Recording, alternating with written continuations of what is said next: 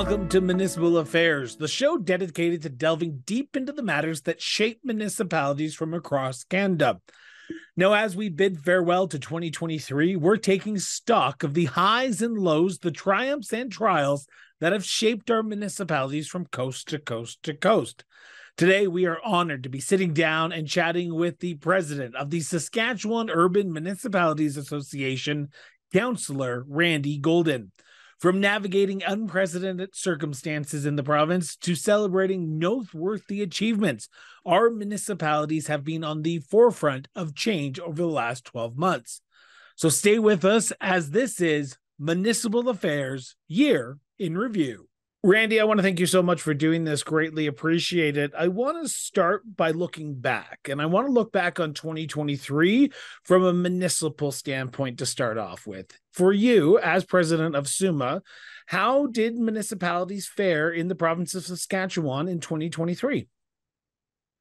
Well, Chris, thank you for asking that, because it's always good to look back, to just see where you've been, as we start looking at where do we go for 2024.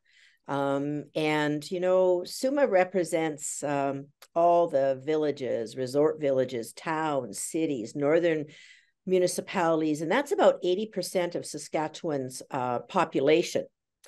And I have to say, this past year, our members have been so good at engaging with us and communicating with us and letting us know, you know, what they're facing.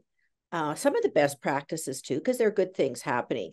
But, you know, when you talk about SUMA's advocacy, what we've heard from our members is the key thing right now. Our cornerstone was mental health and addiction. So when we talk about, you know, what some of our successes, what might be, we can talk about some of those things. But homelessness, and those things, when we talk about with our other provincial and territorial organizations, those are the things that are key across Canada. But as you know, the other things, the barriers around infrastructure, our municipalities, and I'm not saying anything that hasn't already been talked about by many leaders on your show, is we own at least 60% of the infrastructure in this province, in this country. And we feel that is a real challenge to us, and we want to work with our other partners, federal and provincial governments.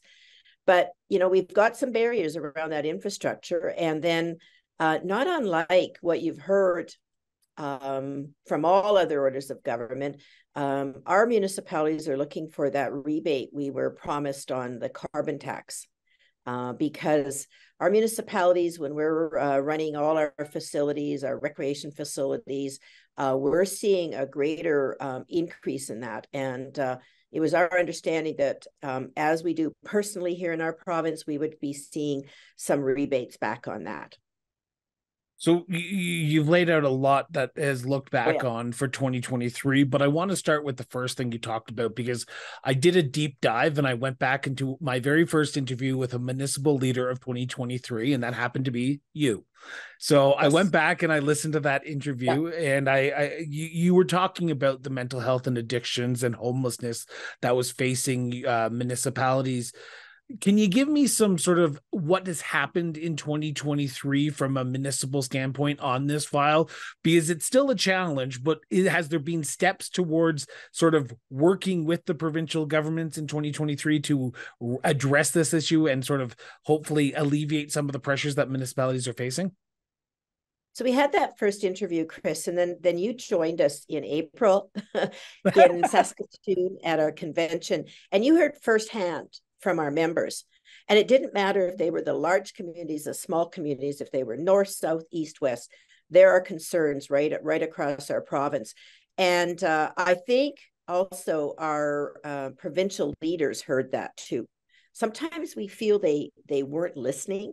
And we met with, you know, the ministers of health and rural health and addictions. And we met with the social services minister, and we met with the premier. And every time we talked to any minister, even if it was highways, we brought to that table about our concerns with mental health and addictions.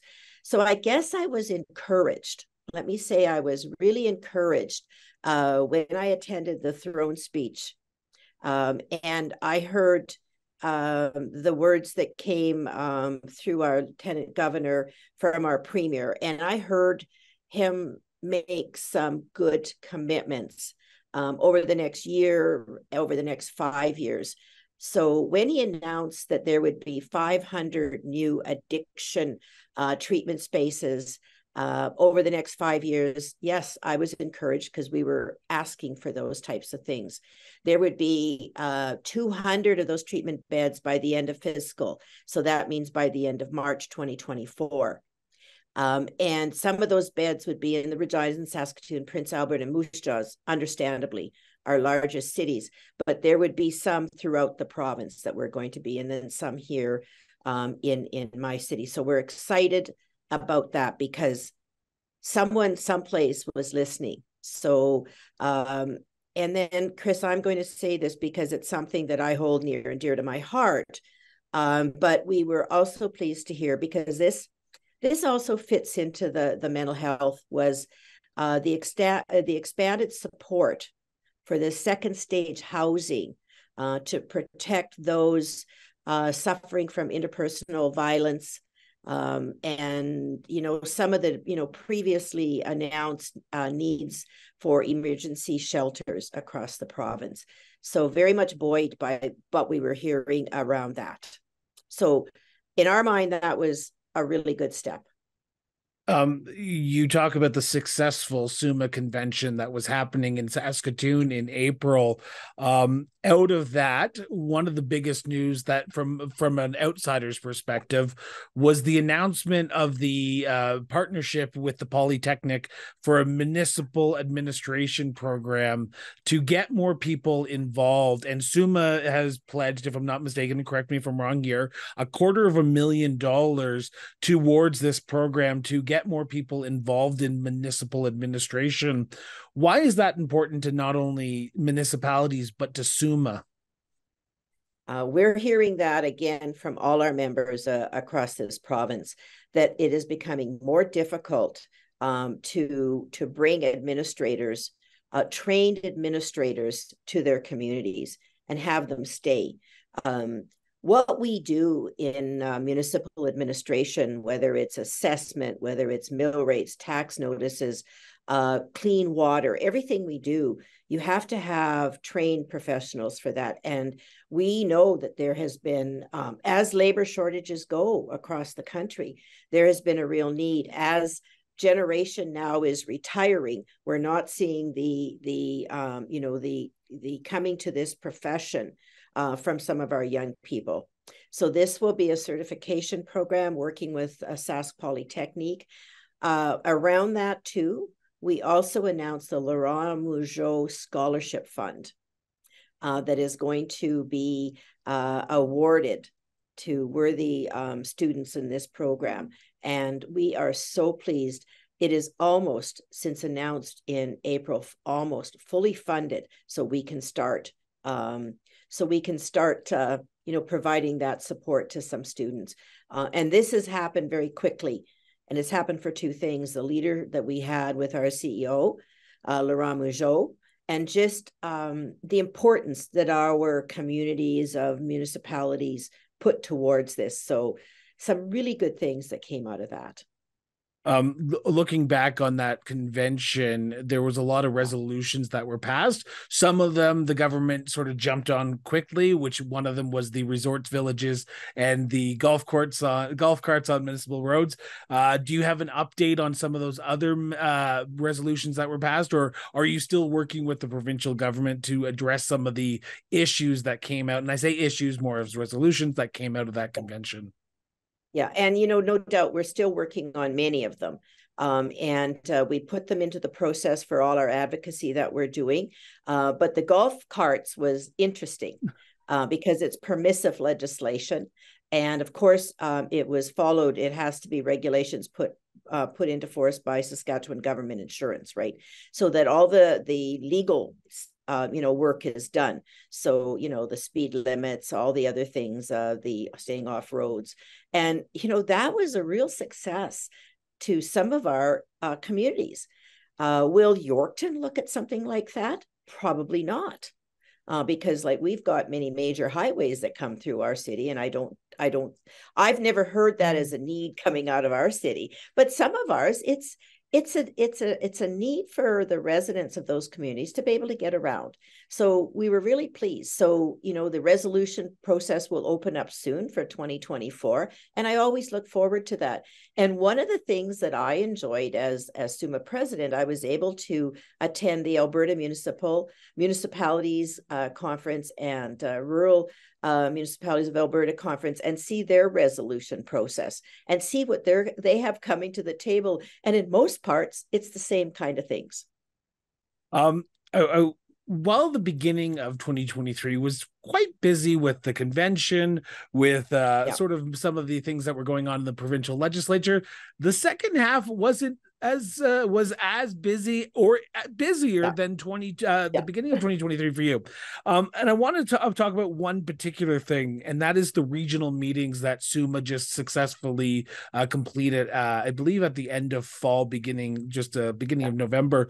For you as president, were these regional meetings successful to hear sort of what the regional issues were? And what did you take away from your administration? Because I'm assuming you weren't able to get to every single one of them, but what were you hearing from your administration and from the mayors and councillors from across Saskatchewan at those regional meetings?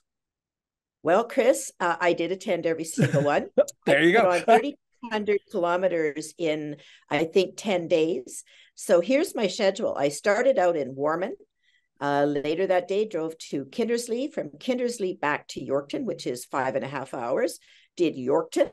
Then next morning, I was in Canistino, beautiful community. Took a day or two off for the weekend, watched a little football. Then I started out in Lumsden, went to Assiniboia, and then finished up in Mayor Pat Jackson's community of Kipling. And oh my, it is just amazing. It is so interesting. I wish I could take everybody with me. First of all, you go into the communities and you see the pride in the communities. And I try to get there a bit sooner so I can drive around and get a feel. And you see the pride in the community, the work that's been done. And oh, sure, there's always some challenges, and then to meet all the leaders and to meet the administration and to have these good chats. And we start our meetings all the time with something I started in Yorkton many, many years ago. And we call that our hometown proud. So the mayor or whoever's representing the community, instead of just standing up and doing the introductions, they stand up, introduce who's with them, and they talk about 2 or 3 things that brings pride to them, that they're proud of in their community. And, I can name a few things. Like one of the first things that most have said is the people that are in their communities, the volunteers that they have. And that says many things to me, that there's still that pride, but it also says there's still engagement. So our municipal leaders know what's going on in their community. So when we say publicly we're closest to the people, oh man, we're closest to the people. So when you have 50 communities at a regional meeting talking about what they're proud of, you get that engagement right down to whoever is there that's hosting the Santa Parade, or who's hosting, some communities have a help paint businesses downtown volunteer group. You're hearing right from those people. So when I go to meet with ministers, I can say, I've heard, from the town of Canistino, and this is what I've heard from them. And it's not just the municipal leaders I've heard from, because through them, I've heard from everybody that lives there. So I had an absolutely engaging time, and I wouldn't change it for the world. This is my second regional tour, and I'm just amazed each and every time I leave a community. It's just like, oh my gosh, I'm almost happy for the drive because I need to let it sink in. while I understand that we want to just trying to stay positive, I need to ask you about an issue that is important to a lot of municipalities across your province, and it's one that you've already mentioned. So we're going to dive into it a little bit here, if that's okay. Yeah. 2023 saw municipalities across Canada and even in Saskatchewan call for a new fiscal framework from the province and the federal government. This is around the lack of infrastructure funding for municipalities. You said it, and I've said it. Many people have said it on my show. Municipalities control 60% of infrastructure in this country. That means sewage, wastewater, roads, pipes under the ground. Recreation facility. Recreation facilities. Are municipalities struggling when it comes to finding new sources of revenue to sort of address these infrastructure deficits they are seeing when it comes to growing and maintaining their communities in the province?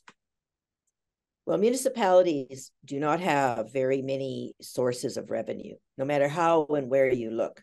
You've got your property tax, you've got fees and charges, and you have grants and revenue sharing that you may see come in. But I mean, other than that, that is really difficult to operate on. And I go back, like in Saskatchewan, we became, a province in 1905. We had communities then, and I go back to the property tax system. It was not based for what we're getting now, really and truly. I talk about my own community. We're doing a major arterial road upgrade, which is absolutely needed. It's a truck route. It's also a provincial highway. It is budgeted to cost us $27 million. Provincial government has given us $4 million, and that's it. We've got $4 million out of $27 million that our taxpayers have to come up with. And so what that does, when we're funding that, it limits everything else that we can do. And so when we look at, our ISIP grants that we get and the new generation we're going to be looking at, because even though this one runs for another couple of years, it's fully allocated.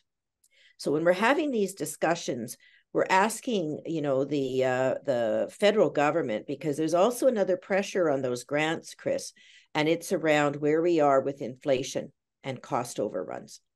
And I've used this, and you've talked with him, Mayor Mike Strachan from Torquay, approved for their potable water facility for, 1.86 million. This is a community of 250 people. By the time it was finished, it was 2.2 million. 100,000 of that was unbudgeted for, because at the time they put this in, there was an exemption on the cost of labor for the PST that we have to pay here in our province. Soon, our government took that away. They took that exemption away. So now we have to pay PST on labor for any construction projects. And what we're seeing is that at least, $35,000 on every $1 million that we spend is now going to be, we have to also add PST to. We pay PST on goods and services, but we now have to pay it on labor. So when our provincial government says that their PST revenues are up, I think I can outline why. But then again, in Saskatchewan, we have a municipal revenue sharing that's unique. We get 0.75% of a point of PST. So just met with our government relations minister, Minister Don McMorris, a good friend to municipalities.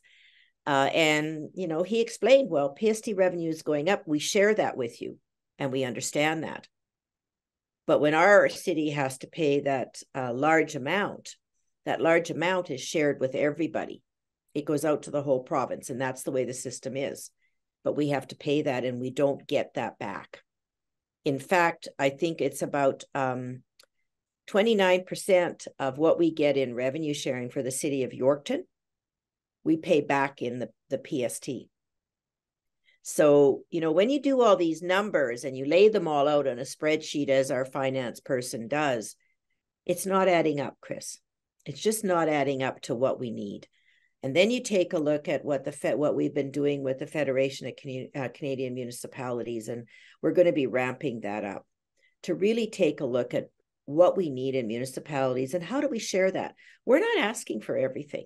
We're saying we want to share, but we want to share it much better than it is right now. I'm going to ask a very political question right now, and I apologize to put you on the spot here, but I asked Scott Pierce this exact question, the president of the FCM. Premier Scott Moe and along with some of his other first ministers said that the federal government needs to stay away from working with municipalities and deal with the provinces instead. Are you caught between two arguing adults right now where the provinces and the federal government just don't seem to want to work together and the municipalities are stuck holding the bag, trying to figure out how to grow their communities, to build housing that is required for the growing population, to build this infrastructure to service their communities? How do municipalities navigate this in 2024 when they have two sort of polar opposite governments at the federal and provincial levels? Well, Chris, number one, whomever has the money can also make, whoever signs the check can, decide where it needs to go. But yes, we're caught in the middle. But I think what that means is we have to work harder at bringing some collaboration. And we talked about that with Minister McMorris. And when we met with Minister McMorris, we met as a partnership of SUMA, and our sister organization, the Saskatchewan Association of Rural Municipalities, because we have the same concerns, the same barriers. We may, have to do different things with it, but we still need to have funding partners. And we talked with the minister, and we said, we need to have discussions. We need to be more collaborative on this. And we've asked if we could sit down with his ministry and work with him, and then perhaps bring in all the other ministries in the province, that we have, one point of contact with municipalities. So when they need some assistance and some consultation on a new act, a new whatever, or even this discussion around, having a funding partner with the federal government, we need to sit down and talk to them. And they can't ask us our opinions and what do your members think and give us 3 days. We have 400 and some members to chat with, and so we would like to have an MOU on a consultation process. And I think it's not just the MOU, it's the sitting down and having discussions, and taking those discussions to other levels too. We don't want to just ask all the time, Chris. That's not what we're there for. We're there to say, how can we work together? Because whether you're the town, the village of Torquay with 250 people, or the city of Saskatoon, the largest in our province, we don't do this alone. It's like any other partnership that you would have. You're in there, first of all, to work with everyone else, but secondly, for the long run. And, sometimes, and I'm not saying anybody does this, but sometimes on an election cycle, we can forget about long-term, and when I sit at, as we're doing now, a budget table for the city of Yorkton, we're not making decisions for the end of now, December 31st, 2024. We're looking at projecting, 20 to 30 to 40 years later. How is this going to affect our infrastructure, our budgeting, our life cycles, all those things? So those are the conversations we need to continue to have, starting with Minister McMorris, and hopefully, in the new year, sitting down again with our Premier.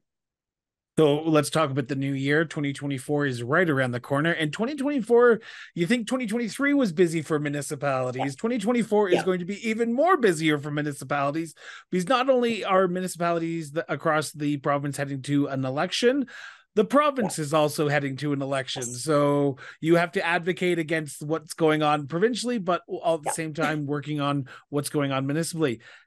You have a big job ahead of you in 2024. Is SUMA up for it? Are you up for it? Well, first of all, please add to it that SUMA is also going through a board and association governance review. And that's some of the things we talked about at our regional meetings and sector meetings and all those things. So coming to the table in April at our convention is going to be what we've heard from around the province. This has been a 2-year process, and recommendations moving forward. So that convention will set how we're going to work as an association, what our board looks like, what our bylaws look like. So that's coming to the convention. And then it'll take effect when after the municipal election, when we get then our new format, whatever it looks like, because there's a couple choices to move forward as SUMA. So there's that too. But absolutely, we're up to it. I've had many conversations with our executive committee. We're meeting as a board later this week to have those discussions. This is a very, it's exciting to look at, because we can help form what our province and our municipalities look like. And, so we're gearing up. We're gearing up for our advocacy for the provincial election. And as you know, they stole and I can say that, they took our date in October.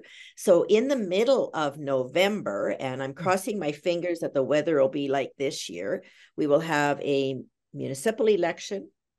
And, who knows, Chris, you've got rumors all the time that there could be a federal election. But so we have to always watch for that. So we're working with our membership to understand where we need to go to advocate. Let's see some of our needs reflected in the platforms of the parties here in Saskatchewan, because we also meet with the opposition party. We meet with them regularly too and have those discussions, because I think, it's not really debatable, but we know that your government is as good as your royal opposition and what they can bring to the table too. So is it exciting? Yes. Will we be busy? Yes. But we have the people and the members that are ready for it. I'm going to assume that the majority of the government caucus and opposition caucus will be at SUMA's 2024 convention this year, mingling with all its members. I want to end on one last question, and then I'll let you go here, Randy, because I know you're a busy person and you are swamped with work. I want to ask, I understand that municipalities have a range of issues that they want to accomplish. They need to get accomplished. Looking at 2024, if you had to pick the top priority that you, as president, want to get off your bucket list for 2024, what would that be? Right now, it's going to be around infrastructure, because no matter if we're advocating for mental health, a huge component of that is housing, and housing in my mind falls under infrastructure. And what we're hearing now is a huge piece of that housing, the costs are the infrastructure that goes so that those housing, whatever it is, can be built. I mean, they need the water, the wastewater, the roads, the drainage pipes, all of that. And right now, that is very, very concerning to our municipalities. We've got aging infrastructure around. So what we need to see and work towards is a really good, infrastructure program that covers and is open enough to cover all the needs of our municipalities, so that there's almost like a menu. If you've done the work around your wastewater, but what if you need a distribution system? What if you need new drainage? All of those kind of things, that's available to you, so that it's a pick what your municipality needs. So that would be one of the things that you will hear me say the most. And absolutely, will housing be part of that? Yes.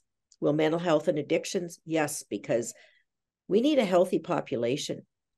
We need to be able to walk our streets safely. We need to know that the people that are requiring extra care are getting it, because that's what this province was based on. That's what my grandparents came to this country for, and that's what I want to continue. Randy, it's always a pleasure to sit down and chat with you. Thank you so much for doing this. Thank you very much, Chris, and the very best to you in the holiday season. And that's all for our year in review episode for this 2023. We'd like to extend our heartfelt gratitude for all of those who have tuned in and watched. Your support means the world to us. Remember, our mission is to bring you the most important municipal stories from across Canada and around the world. And we can't do that without you. So please keep those stories coming. Share your municipal news, your concerns, and even your municipal triumphs with us. Your engagement is what fuels our passion for shedding light on the issues that truly matter in our communities, and your voices are essential to that mission. Until next time, stay informed, stay engaged, and most importantly, just keep talking.